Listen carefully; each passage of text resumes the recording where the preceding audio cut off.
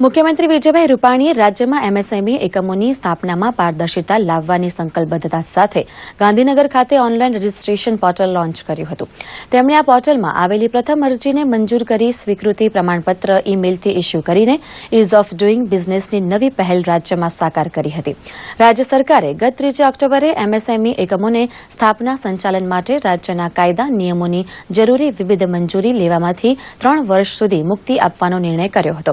આ portal launch થતાં રાજ્યના 35 લાખ એમએસએમઈ એકમો ઉપરાંત નવા એમએસએમઈ શરૂ કરવા ઉત્સુક સાહસિકોને વધુ સરળતા રહેશે અને રોજગાર સર્જનમાં પણ માતબર વધારો થશે. મુખ્યમંત્રીના અગ્ર સચિવ મનોજકુમાર દાસ તથા ઉદ્યોગ વિભાગના અધિકારીઓ આ પોર્ટલ લોન્ચિંગ સમય સાથે હાજર રહ્યા હતા.